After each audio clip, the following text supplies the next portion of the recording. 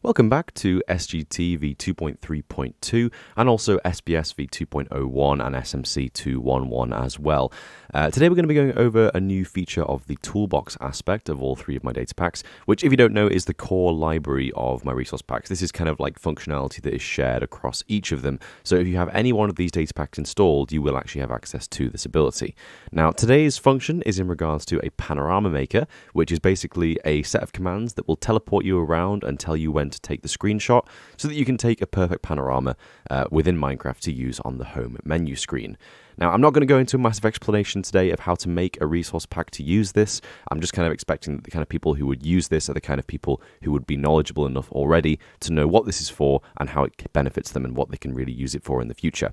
So the function that we're going to be seeing is function toolbox, and then panorama is the name of the panorama. And what this will essentially do is count up a scoreboard which will trigger certain events such as teleporting the player facing in different directions and also playing a sound to tell you when you need to take a screenshot. Now, obviously, the way I have the window set up right now is not going to be suitable for our square images, because if you don't know, a panorama on the menu screen is made up of 6 square images. They can be anywhere from 512-bit to 1024 to 2048. Really, it's entirely up to you what resolution you want to take them at. So in order to progress with this right now, all I'm going to have to do is close down Minecraft and reopen it with certain resolution, and I'll show you how to do that just now. Okay, so here we are on the desktop. I'm going to open up Minecraft and I'm going to quickly show you how you can change the resolution in-game that will come up when you open Minecraft.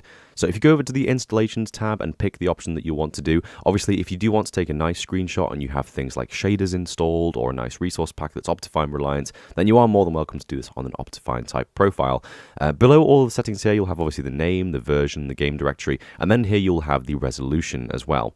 Now you can pick all different kinds of resolution. Here you can see we have the standard 1920 by 1080p and 3K as well. No option for 4K, weirdly enough. I mean, I don't have a 4K monitor, so that makes sense, but still.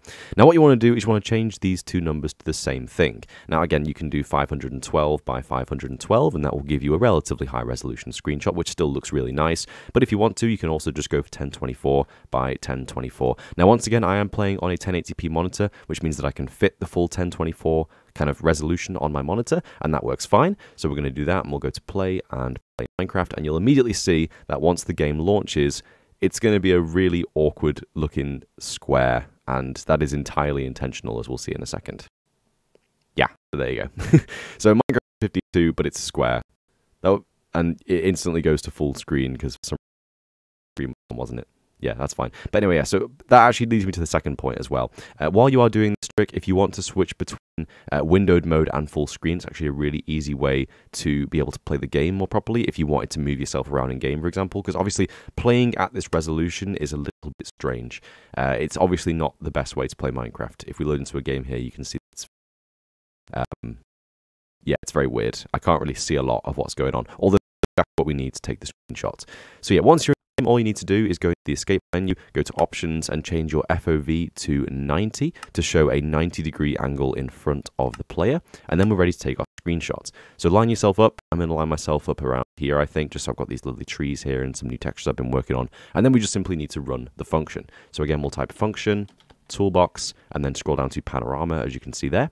Now, the way this is going to work is it will give you a countdown of 3, 2, 1. While that's happening, you need to press F1 to turn your HUD off, and then every time you hear the camera sound, you need to take a screenshot. So there will be 6 in total, and I'll be showing you very quickly today what you can do with those 6 screenshots. Obviously, I'm not going to go into detail of how to make a resource pack, as I said, but I will show you how to move those around, how to name them, and then obviously show you that it does work perfectly just afterwards as well.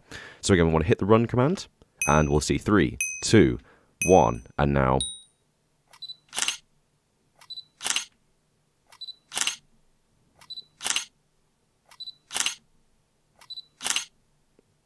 and there it was. That was the full process. So you can see there that I took a total of 6 images. We have 1, 2, 3, 4, 5, 6 there, and that is every single direction already correctly formatted for our panorama.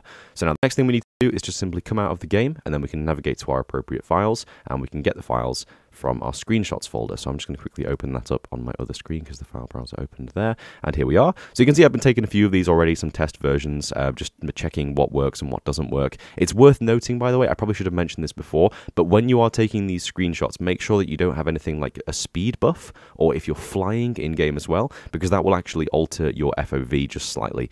I believe if you have Optifine installed, you can actually turn off the FOV being changed when you have things like speed, or if you're sprinting, or if you're flying. Personally, I like to have those on. I like to have the indication that things are faster, but you do need to have that perfect 90 FOV to get this right. So make sure that you either aren't flying, don't have a speed buff, or for example, if you do, then you might need to kind of adjust things. If you wanted to get into a position where you are flying, it'd be easier to place a barrier block to stand on, perhaps, or obviously just adjust the FOV to try and get it to that 90, taking into account the changes that will have been made by the speed buff. So anyway, so these are our 6 screenshots here. You can see they are formatted in order. I have this folder formatted by dates in the opposite direction. So in other words, this is the most recent one, and the last one is the most is the oldest one, I guess you would say. Yeah. So yeah, these are the 6 screenshots we need. You can see roughly they look, they look quite nice. You can see here, it's a pretty good screenshot. It's just a square. It doesn't look as bad now, does it? It looks really weird when you're playing, but it doesn't look nearly as bad now. So yes, anyway, we need to move these to the appropriate folder and then rename them. So I'm going to go to Shortcuts, Stop Minecraft, Resource Packs, Kilesti, Assets, Minecraft, Textures, GUI, Title, and then we need to have a new folder here called Background, I believe. So I'll just do that. In fact, am I naming this right? Let me just quickly check. Pictures. I have like a folder here for the default resource pack stuff. So Minecraft, textures, GUI, title, background. It is background. Okay, perfect. Yeah. And again, as you can see here, the naming conventions that we need are Panorama _0 through to 5 for all 6 of those. And again, the way that you can check these are in the right order is the last one is always looking directly upwards, and the second to last one is always looking directly upwards at the sky, and the last one is looking downwards at the floor. So again, we'll go into background. I'm going to paste the images that we copied before over here. They're not going to be in the right order for some reason. Let me just refresh the folder. There we go. So I don't know why they paste in the wrong order for some reason sometimes. And we'll just change the name of these. So Panorama _0. And there we go. And it's worth noting as well that when you're doing this, making sure that you have all the spellings correct, because again, with it being textures, the file names do have to be very precise. So again, it's Panorama for each of these. And again, it is just worth making sure that each of these are right. Obviously, when you load in game, you will notice if any of these are broken, it will just look quite funky. It'll just have that tile of the panorama replaced with the vanilla Minecraft one. But yeah, that's funny in itself. So if you do get to see that, that's obviously kind of an interesting thing to see. But then you can just simply come back to the folder and rename these afterwards anyway. So next thing we want to do is open up Minecraft. I'm going to very quickly fix my weird resolution that we have by, again, going to installations back here again. And the resolution I have my windowed browser at is 1824 by 1026. And then I'm going to launch up the game. So upon loading into the game, you will see that our Panorama Maker has worked perfectly. I'm going to let this circle around for a few seconds while I do talk a little bit about this pack and everything about it, just for you guys to be aware of. So as I said today, again, if you were looking for some sort of tutorial on how to actually make a background panorama, then I'm sorry that I couldn't supply the details for making a resource pack. But again, I assume that this tool has been created to people who already know how to make a background panorama and just simply want this convenient tool to be able to take the pictures very, very quickly. Again, usually what you would have to do is obviously exit out of game, change the resolution. You have to singly press the screenshot buttons, which is annoying, but unfortunately I can't really automate any of that with a data pack. You could potentially do that with mods, and I know some mods do have a panorama maker even built into them, such as Quark, or just mods that exist for that purpose, such as Panorama Maker. But yeah, this is just my attempt at making sure that you can do this with a data pack relatively easily, so that you can still have this feature for any Minecraft world up to 1.15.2. So yeah, I hope you enjoyed. Obviously, this is a tool for resource pack makers, not really so much a data pack thing, but I'm still going to include it in all of the library files for SGT, SMC, and SBS as well. At some point in the future, when we do upgrade all our data packs into the new project, Resurgence of the Void, I will actually be including this as an add-on, a simple side thing, so you can just simply have the Panorama Maker data pack on its own.